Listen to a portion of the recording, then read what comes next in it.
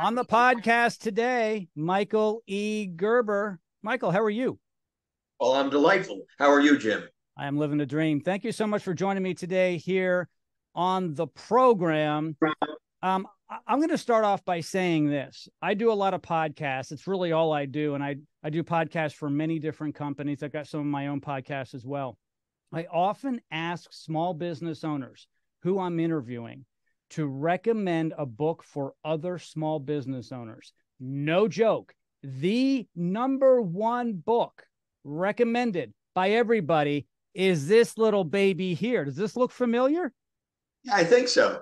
Yeah, the E-Myth Revisited. Now, a lot of my clients are contractors, and you've written over 22 books for specific industries.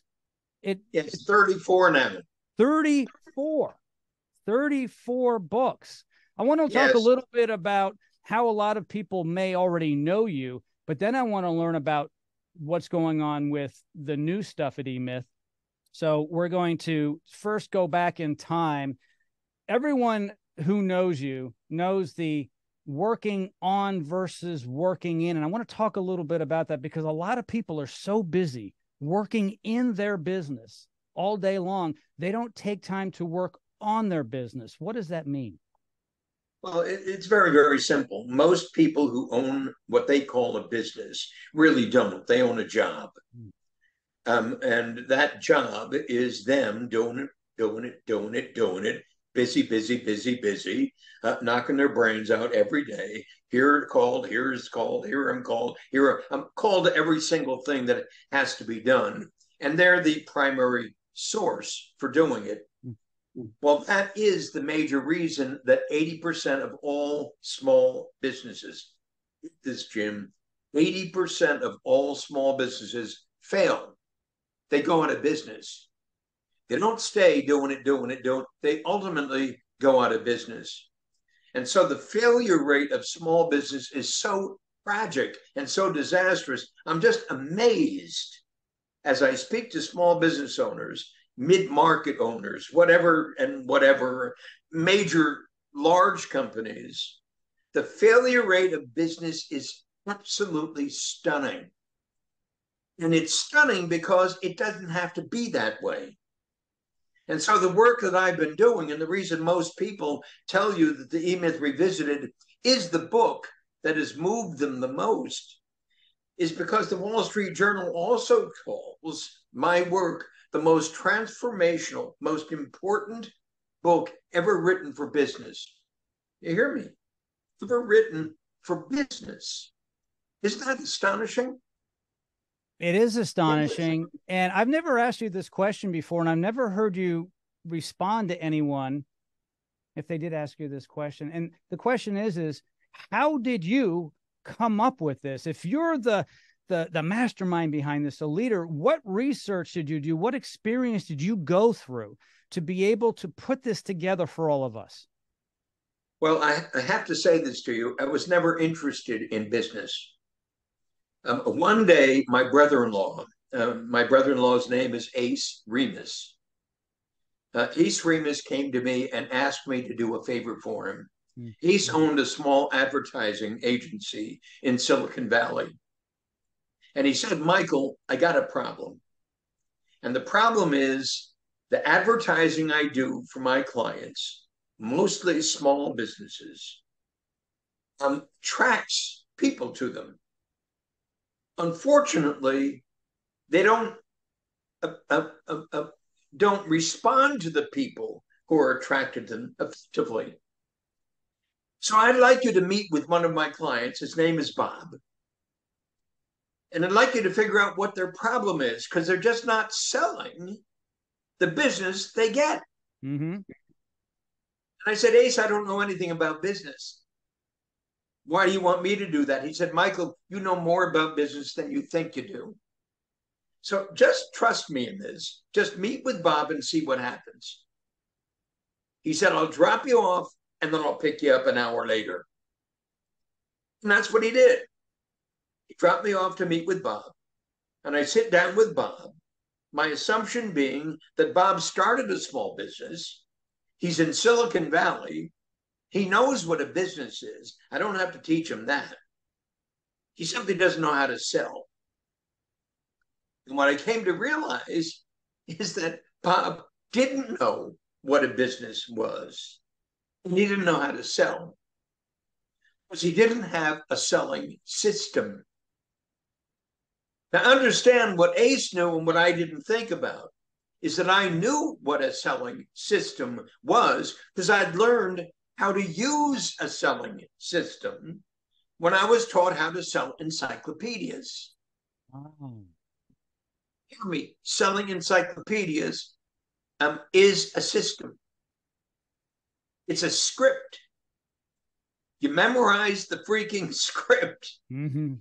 And you deliver the freaking script like this. Not like that, but like this. Exactly like this, Gerber. Not like that. Not like anything other than that. But exactly like this. And that's what I discovered with Bob. And Bob said to me, well, can you create that system for me? I said, sure, Bob. So Ace picks me up and he said, what's happened with Bob? I said, Bob just retained me as his consultant. He said, are you kidding me? Michael, we don't know anything about business. And I said, Ace, I figured out I did. I know that selling is a system. And it became obvious to me Bob didn't know that. But not only didn't Bob know that, but Bob didn't know that management is a system. That marketing is a system, that breathing is a system, that training is a system. And I immediately came to the realization that a business is a system. And I figured out I could learn how to do that. What I learned far after that, Jim, is that nobody knows what I just said to you.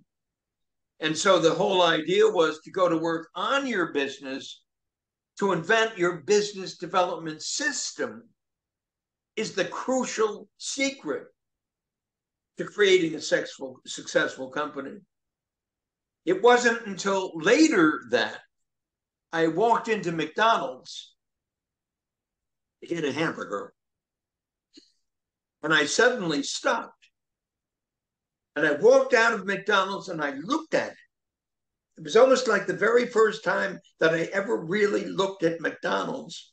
And I said to myself, holy cow, Ray Kroc did exactly what I'm talking about. He created a turnkey business system.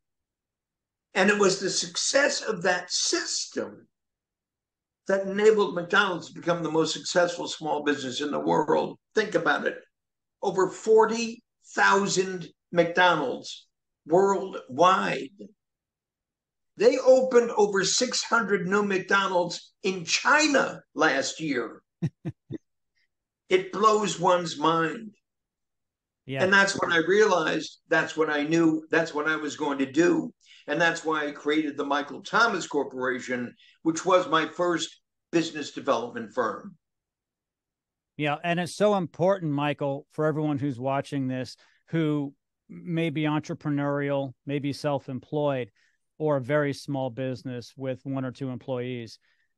If you want to scale and you want to become a large company, 20 million, 50, $1 billion company, you must have systems. And I've learned this because I work with clients and I have different size clients. Some are self-employed and some are operating 100, $200 million companies. And the big guys can no longer operate it like a self-employed minded person. Right. And so let me correct something you said, Jim. You said if you want to create a big business, hear me, if you want to create a successful small business, it is as true for the very first small company as the largest of large companies. And until you do it for the very first small company, you will never grow that company. Forget the word scale. You'll never grow that company successfully. You'll never replicate it successfully because you can't replicate it until it's turnkey. By turnkey, I'm referring to the business format franchise. Because McDonald's is a turnkey system. Every single one of those stores is exactly the same as the one before it, the one after it, the one by the side of it. It doesn't make any difference. Like this. This is how we do it here. This is how we do it here. Every single time. That's the secret. I understand it shouldn't be a secret, but I discovered it was a secret. And that's where working on it came in. Working on it means you're not in it, doing it, doing it, doing it. You're on it, seeing how it's done and shaping it, designing it, building it, launching it to grow it. Michael, with working with so many small businesses over the decades, do you find it for some small business owners difficult for them to step back and not have their fingers in everything, because you can't do that any longer? You're going to have systems in place and management that manages those. But a lot of people start off doing everything. Do you find it difficult for some of these people to step back? Oh, it's the most difficult thing in the world. Absolutely. I met with one of my mentees this morning, and I won't give you his name because he'll immediately recognize it, as will his friends. But the most difficult thing he has to do is to stop doing what he's doing, being called here, being called there. His life leads him. He's not leading his life. Get that? His life leads him. He's not leading his life. So the very first thing I need to do with him, it needs to do with him, is to lead his life rather than being led by it. But Michael, no one can do it as well as me as the business owner. No one knows everything. I've got to do it because everyone else will screw it up. You've heard that one before, haven't you? Oh, every time, every single time. And it's true. You understand, it's true at the very beginning. He doesn't know how to do it any other way. And so he has to go through a process of practicing how to do it another way. And that's why this new company I'm creating, hear me, I just celebrated my 87th birthday. And what I'm saying, I'm starting a new company. And that new company is Gerber Works. And Gerber Works is in the business of transforming the state of business coaching, business consulting, business success worldwide. And in the process of doing that, transforming the state of entrepreneurship worldwide. And in the process of doing that, transforming the state of economic development worldwide. And that's what I intend to do between now, my 87th birthday, and my 97th birthday. And I know you'll be successful. I've been following you for decades. And, I'm excited for that. What made you do this at this stage of your life? Because many people your age are sitting on the beach. Maybe they're in a retirement home, right? I mean, what God forbid. Well, you're 87, right? So this is great. I love the fact that you're still working and that you're helping others who are substantially younger than you still grow their businesses. I know you have a lot of people who follow you, so a lot of people are going to want to jump on this. What made you decide to do this at this stage? Well, hear me. You said something a little earlier. I'm going to alter it. You said working. It's not working, it's creating. So hear me, I'm 87, born in the image of God. It says that in Genesis. Born to create.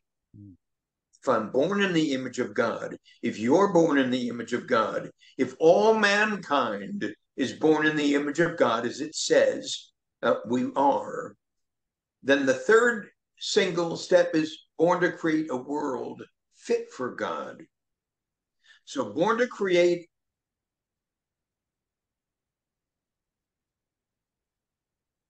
Yeah.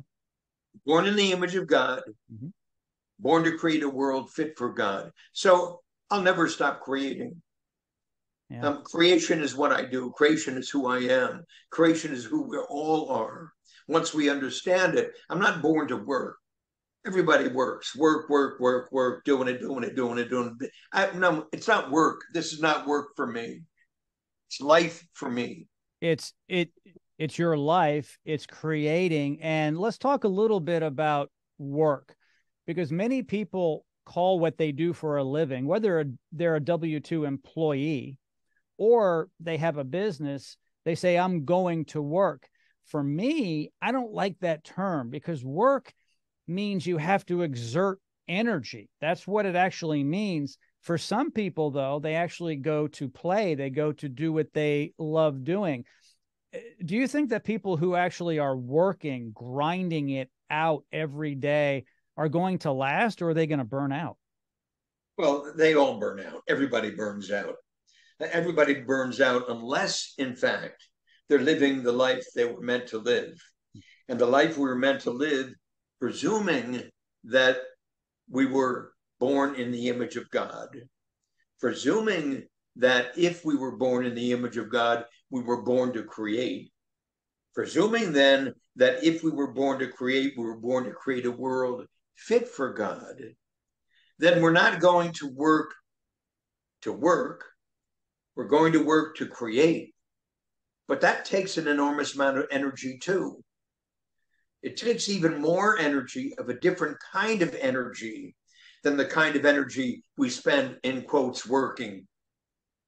It's an infusion of joy. It's an infusion of life. It's an infusion of spirit. It's an infusion of soul.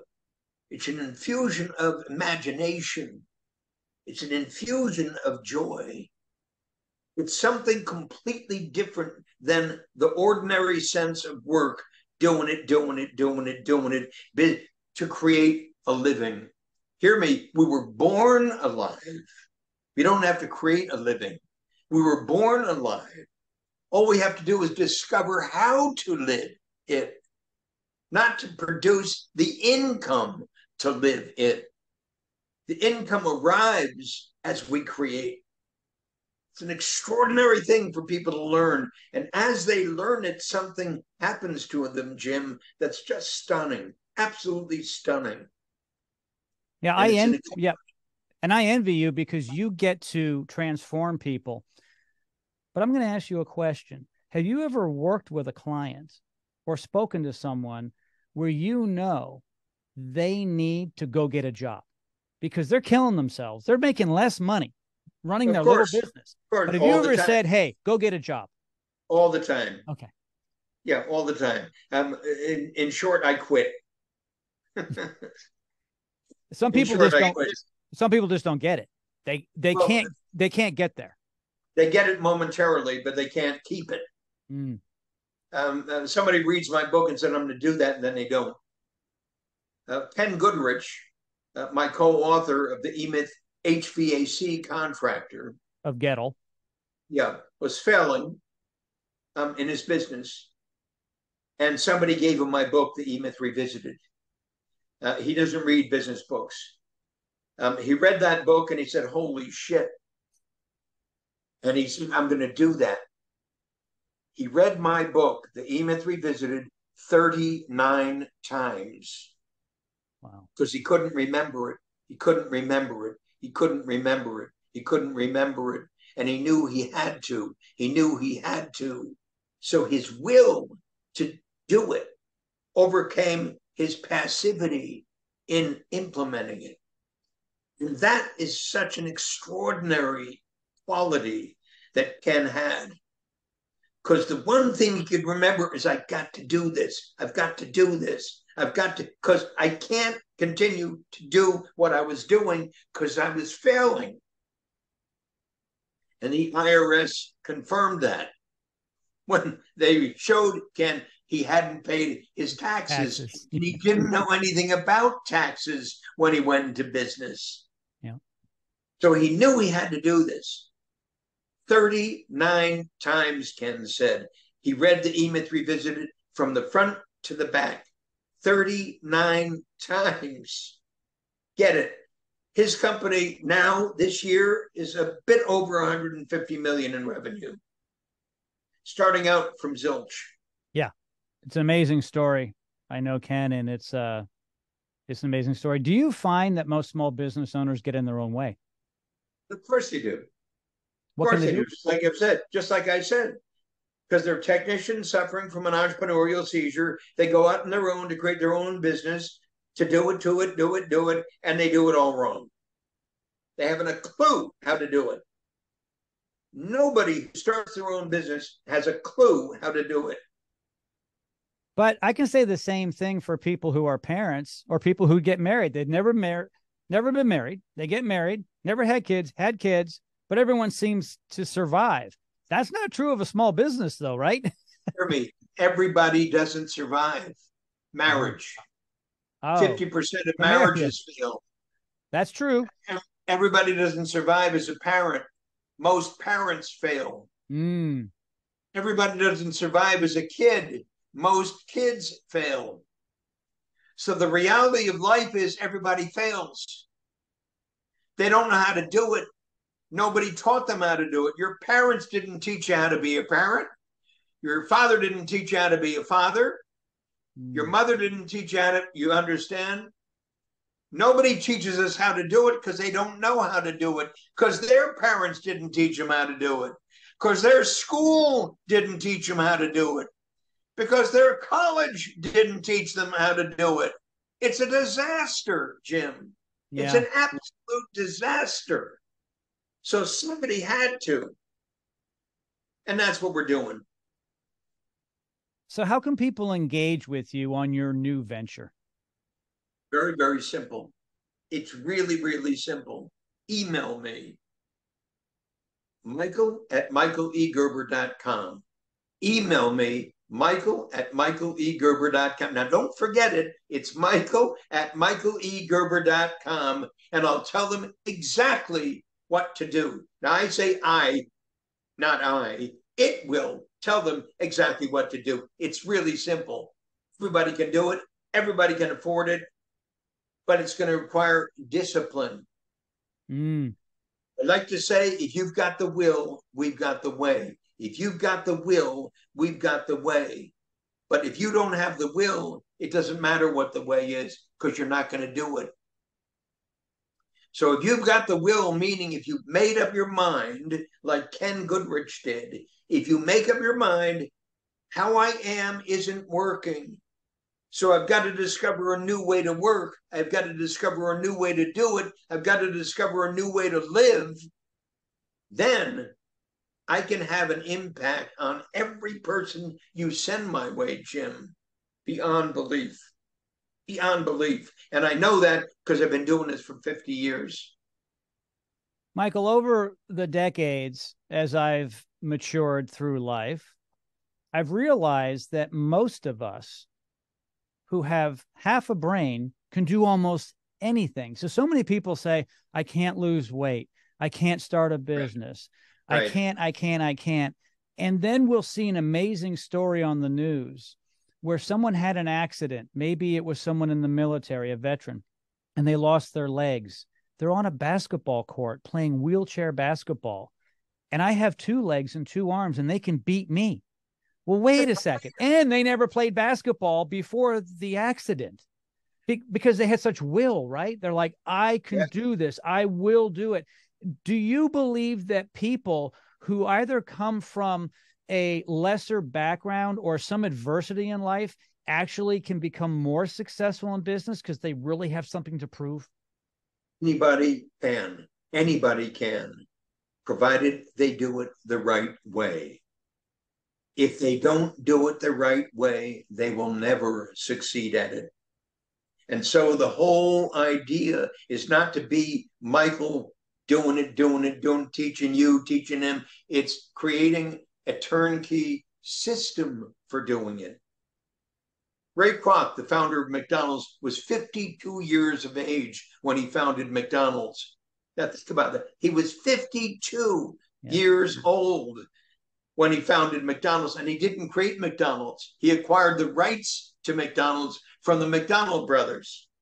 Yep. So Ray Kroc didn't create McDonald's. He acquired the rights to McDonald's, and he started out his first hamburger stand in Des Plaines, Illinois. And what Ray Kroc did is he went to work on that hamburger stand to get it absolutely perfectly right, to create what he called his business format franchise. Perfect the franchise so he could replicate the franchise. Perfect it so you can replicate it.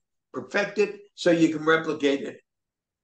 It's magical, Jim. It's just absolutely exquisitely magical. It is. And I'll tell everybody who's watching and listening to this, you don't have to go this alone. Michael Gerber can help you with this. So I'm going to have all of his contact information in the show notes. And beyond that, there are so many other people that you can talk to who've done it. Find a mentor, find someone who's done it. It sometimes goes against what we believe as humans, and we're our own worst enemies sometimes. I remember when I told my wife, here's a quick story. This was 20 years ago, exactly 20 years ago, 2003. I was working, making a great income. I was living the dream, had a BMW. I had a 6-bedroom house on a cul-de-sac, a pool, a tennis court, living great. But I wanted to become an entrepreneur. I was a misfit in the corporate world. I came home, my wife, who was pregnant, holding our 2-year-old son right there in the living room. And I said, I want to quit my job. Okay. Oh yeah. I understand. She's pregnant and I want to quit my job. And, it's just amazing what we can do. And I learned so much from so many other people to have the courage to do that. And I tell people, you really, really need to do it. Anyone can do it, and you have to stay focused. And like I said, Michael's information is in here. I want you to reach out to him. Did you quit your job? Oh, yeah. No, I quit my job. I quit my job. I quit my job cold turkey. How did you do it? How did I do it? Well, there was a system. So actually, I actually had goals that were short term on basically marketing my house and so forth. Like you, I moved to Katy, Texas. I did the same thing you did 20 years ago because we had family there as well, my wife's family. But how did I do it? I basically got the courage to do it. I went into my boss's office and I resigned. I'm not really sure what you're looking for an answer here, Michael. I mean, I resigned, and I didn't know what I was going to do, but I did know that I wanted to be an entrepreneur, and I did know I needed to understand how to be a business owner. People like Zig Ziglar helped me out. I listened to his tapes, found your book, The E-Myth, Michael E. Gerber, and Robert Kiyosaki, and all these different people. And I'm telling you, all of you told me to quit my job and start a business. It's really true. And I got it. Yeah. And I've actually told that story about Zig Ziglar told me in my car driving home, quit your job. It's not what Zig was saying. And I've said this on stage at Howard Partridge's Inner Circle event. And it's true. That's all I heard is you don't belong here, you belong here. But I don't know if everyone is cut out for that. Well, everybody is, if it's true, what Genesis says, that we're born in the image of God, which means we're born to create, which means we're born to create a world fit for God. If what I just said to you is true, then everybody is fit for that. Once they come to the realization of that. But they have to come to the realization of that. You did. You came to the realization of that. I want to be an entrepreneur. You surrounded yourself with creative influencers who kept on saying it to you, and there was a part of you that responded enthusiastically to that, and to the point where you had the guts to do it. And you walked and said, honey, I'm going to quit my job and become an entrepreneur. And she said, honey, you're going to do what? I said, yeah, I'm going to do that. Listen to Zig Ziglar. Listen to Howard Partridge. Read Michael Gerber. They're all saying the same thing differently. Yes. I'm going to do that. And she said, well, honey, if you're going to do that, God be with you. And you said, well, God will be with me because I was born in the image of God and I'm born to create, and I'm going to create a world fit for God. And that's what you went out to do. And it was quite a journey. And I will say this to anyone who's thinking of leaving their safe corporate job. If you really want to do it, go out on your own, because it's actually a little bit safer, in my opinion. I saw my father get laid off at 50. I've seen a lot of people in their 50s. That seems to be the magic number that the corporate world wants to have you exit. And it happened. So I laid myself off at 36.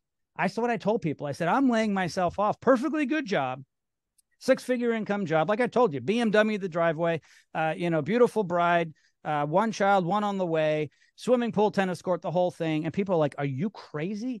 I said, I don't know. I said, I'm following my dream. I'm going to figure this thing out. And I never have looked back.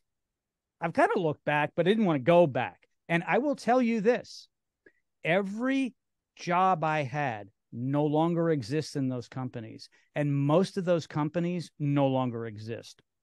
And I want everybody to contact Michael and have him show you the path. Just because we want to become an entrepreneur doesn't mean we know everything. I didn't know everything. I knew enough that I may have been a little crazy, but I knew enough that I was going to make it work.